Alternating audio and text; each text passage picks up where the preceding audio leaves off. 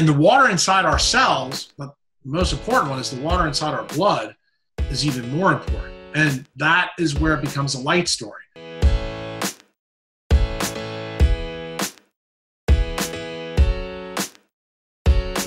And you said the right kind of water. So there's all kinds of water, bottled water, filtered water. What should our listeners, what choices should we make with water? Because we are predominantly water, and that is key. You said DHA, seafood, oysters. I'm a big fan of oysters. The big thing with water is, I tell people there's a website, I can't remember what it is, called Find a Spring. You can Google it. First thing you need to do, based on where you live, make sure that the water table is okay. Like if you live in a place like Flint, Michigan, go buy your water from somewhere else. I happen to be fortunate. Down here, as Anna knows, the Southeast, the two major advantages. Let's just talk about latitude a little bit more. Why the Southeast of the United States is so incredibly powerful. A, we have great water. We have great light. So that knocks that out. The other thing that people don't know is that 600 miles from where I am right now, there's a big hole in the ground where an asteroid hit 65 million years ago. And believe it or not, that's where we all came from. That's where eukaryotes, that's where dinosaurs got taken out and the age of mammals began. Well, it turns out that the Gulf of Mexico has so much seafood in it, which makes it unusual because many people don't know this. The equator, all the water around the equator is an equatorial dead zone for sea life. Most sea life lives at the poles. But the Gulf of Mexico is an exception to the rule. And the reason why is because of that hole in the ground. It connects the magma chamber closer to the water, so there's more magnetic flux. So that's the reason why when you go fishing off one of the oil rigs here, you can get tremendous seafood. If you've not been to Pensacola, Destin, New Orleans, Gulfport, seafood's everywhere. I mean, you can't get away from seafood, from Key West all the way around. But people don't know why. That's one of the reasons why. The water here, we get tons of rain. The water here is great.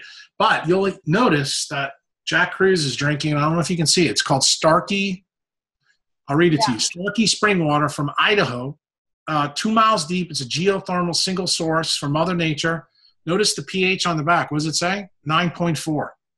So this came from another place. Why do I do that in New Orleans? Because the water here is fluoridated. You never want to drink any water that's fluoridated. Why? Very simple. You don't have to know the physics. It's based on something called the dielectric point. Anytime there's fluoride or bromide in the water, it reduces the amount of light that can be absorbed by water. Okay? That's all you have to know. So I would tell you, Pellegrino is okay.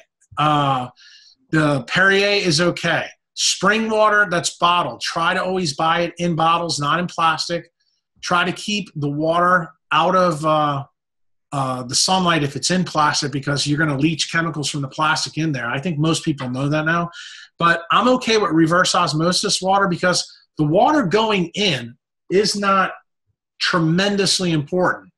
How your body structures the water inside you, and see, that's the story where Pollock comes in. And I would just tell people, if you really want to understand water, you need to go buy Jerry Pollack's book. It's called The Fourth Phase of Water. It's a third grader can understand it. I promise everybody who reads it, you'll sit there and go, how did we not know this about water? And the book is phenomenal. I mean, my wife read it and she was just like, you got to be kidding me. Everybody thinks bulk tap water is the same as water everywhere else. It's not true. Mm-hmm. And the water inside our cells, but the most important one is the water inside our blood, is even more important. And that is where it becomes a light story. And it turns out that me and Anna were taught something even today that is still 100% believed, but 100% flawed, is that ATP from our mitochondria drive biochemistry. I learned 12 years ago that wasn't true because a guy named Gilbert Ling did an experiment in the 1950s that showed that there is a 5-fold deficit of the amount of ATP in a cell to explain what a cell can do. What does that mean? It means that it's kind of like saying you have $1 million in bills and you only have $500,000 in the bank. You're broke, okay?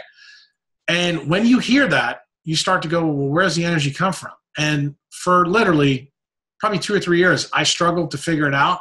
Then I came upon some Russian data about this light water connection. This is before Pollack's book was ever written. This is back in 2005. And then I started to realize what the issue was. It turns out that water and sunlight are the main battery. That's actually what drives our biochemistry. So if you think about some of the things Anna and I talked about in the beginning of this podcast, then you start to realize why being like the Sphinx is kind of important, okay? I would tell you, most people, if you live in a city, don't drink any fluoridated water.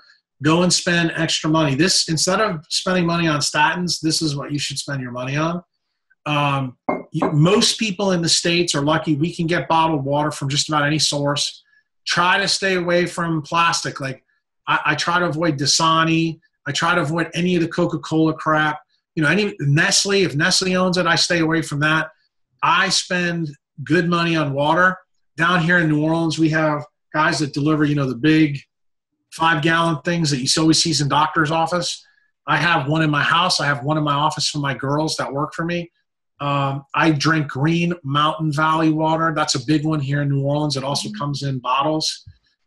This Starkey stuff I got from Whole Foods because, believe it or not, when I go to Whole Foods, all the guys in there are like, Doc, you need to try this water and tell us what you think. Because I usually biohack the water. There's things that I do to figure it out. One of my good buddies, Ruben Salinas, who's a co-inventor with me of a device, he has this camera that I was telling Anna about called the GDV camera. And a GDV camera, actually, we can use this to biohack the water in us. After we drink it, we can actually see what the energy flows are in our body, and then we can make determinations whether this was good, bad, or indifferent, and then we can decide, is this a product that we're going to use or not? But I would tell most people that spring water from a spring in your area, as long as it's good, is fine. The way to do that is take a little, you know, sample, like a urine specimen come from your doctor's office, take it to the local water board. It'll cost you $25. They'll test the water for you. You're good. Every place in the States around has these springs. There's actually a website that you can Google to find it. If you really want to see one of my, I don't like calling him a crazy friend. He's an amazing guy. His name is Luke Story. He is one of the most famous stylists in all of Los Angeles. If you go to his website, you will see the things that he does to harvest water from the LA basin. He goes on the top of a mountain, found a spring that's almost a 2-hour drive, bought a pickup truck, and he fills this whole big truck up with this water, and he drives it back to Los Angeles. It's the only thing he drinks and bathes with. Wow. And he is all in. Now, you don't have to be that tight. Luke does it because he lives in a toxic EMF zone. So that's the reason why he goes above and beyond, because he can't physically change his city because of what he does. That's where he has to be. So if you know that you live in a really bad area, that means that you have to do extraordinary things. So that's when you have to get all the things right.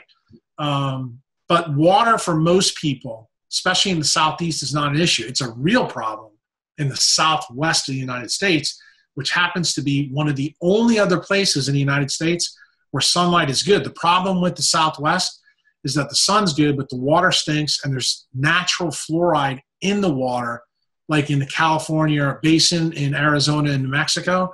So you have to be careful about the water out there. Well, night sweats, hot flashes, tossing, turning, covers on, covers off are one of the first signs that a woman who is approaching menopause experiences. Soon after, you may experience brain fog, fatigue, crashing fatigue, weight gain despite not doing anything different, as well as a decrease in libido. Well, that's when you want to definitely get on Mighty Maca Plus.